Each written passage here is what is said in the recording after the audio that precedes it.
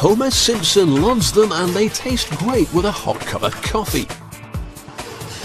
There's a wide variety available, but what goes into making them? They start out in a factory like this one. The first ingredient is the yeast. This helps the dough to rise and gives the ring its light fluffy texture. The yeast works faster if conditions are warm, but if it's too warm, the yeast cells will die. So on hot days, ice is added into the mix. Next is flour and plenty of it. To make 20,000 donuts, this factory uses nearly 3/4 of a ton of flour every day.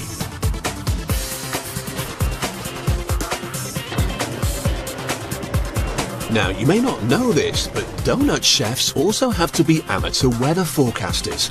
If the air is too humid, the chef must use less water in his mixture, so he has to check his barometer and weather maps every time he starts a new batch of dough.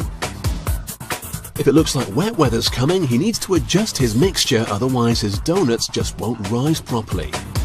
Once he's satisfied he's got the right recipe for the conditions, it's time to turn out another batch of fresh donuts.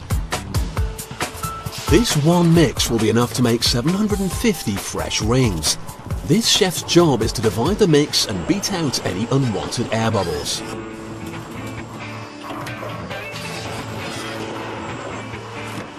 The dough is then sent to the rollers to flatten it, ready to be cut into donut-sized pieces. It needs a few passes to get it just right.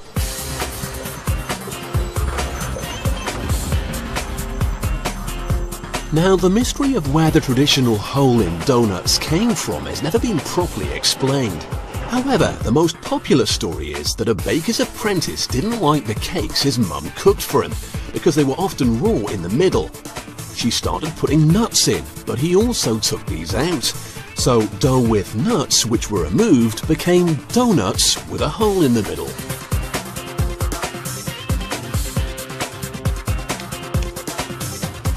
A machine helps them with the holes today, and to save money, no one throws the middle bits away anymore either, but we'll learn more about them in a minute. The donuts are now laid out on a board and sent to a warm cupboard for 50 minutes, where the yeast can get to work and help the dough to rise. This gives the workers just enough time to cook the middles as well. Now, this has to be an unsatisfying job. After neatly laying out exactly 120 middles onto a tray, a colleague collects them and dumps them into a deep fat fryer, where all the tidy ordering is ruined.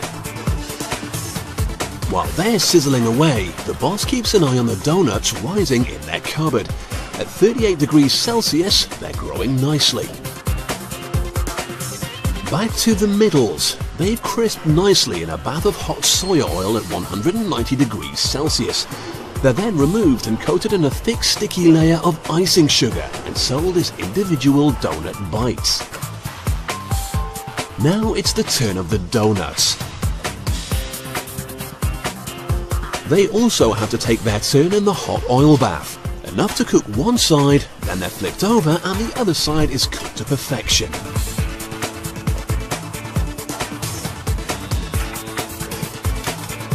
When they emerge, they look like donuts, but they don't taste of very much, so now they need a topping. And popular flavours include strawberry, toffee, custard and cinnamon. Some even come with multicoloured sprinkles. Every day, this factory produces around 20,000 donuts to be shipped out all over the country. So that's the tempting tale behind the much-loved but highly calorific sticky ring donuts.